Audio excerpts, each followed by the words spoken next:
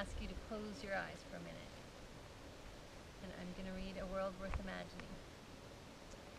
In a world unlike ours, yet not so very different, a young girl sits on top of a small hill overlooking her village. She leans thoughtfully against an old cedar. Hi, my name's Sue Holloway, and I'm a homeschooling mom, an entrepreneur, an artist, an educator, and most of all, a believer. And I believe there's hope for our future and for a world that our kids can look forward to. And I also believe now more than ever, our kids and all of us really need to be seeing the images and hearing the voices that speak of hope. And so, I wrote this story. A World Worth Imagining, in essence, is about opening our minds and hearts to the possibilities and wonders of what our future might hold. It is seen through the eyes of a young girl in the future, reflecting on the beauty of her world.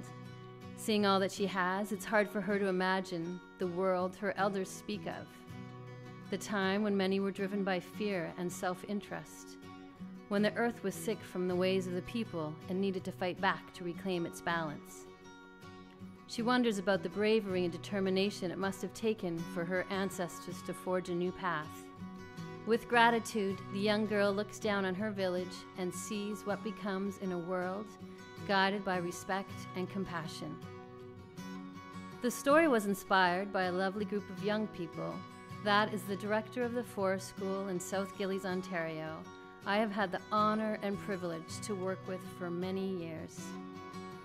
One Earth Day morning, standing by our pond, I invited the children to close their eyes and imagine what it might look like in 100 years. One of the girls refused, not wanting to imagine a world we would have destroyed by then. Those words really hit me. They broke my heart, really.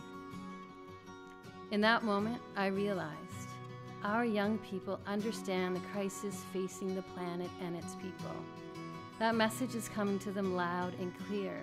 They hear it, they feel it, and they understand the responsibility that comes with it.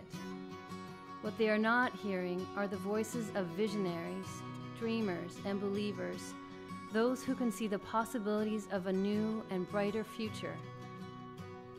On that morning by the pond, I committed to creating a different kind of story for our children, one with a different kind of message, hope. And so I did, and it feels great, and it feels important. It's taken a while, 4 years I think. It's seen a few different edits along the way, and in all its various forms it has been read every Earth Day since that morning.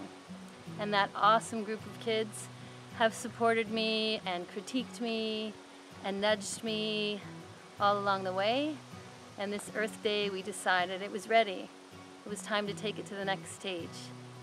Time to get it out there in the world and for it to be one of those voices that inspires hope. And I would love if you helped make that happen. Turning her face to the sky, "Thank you," she whispers.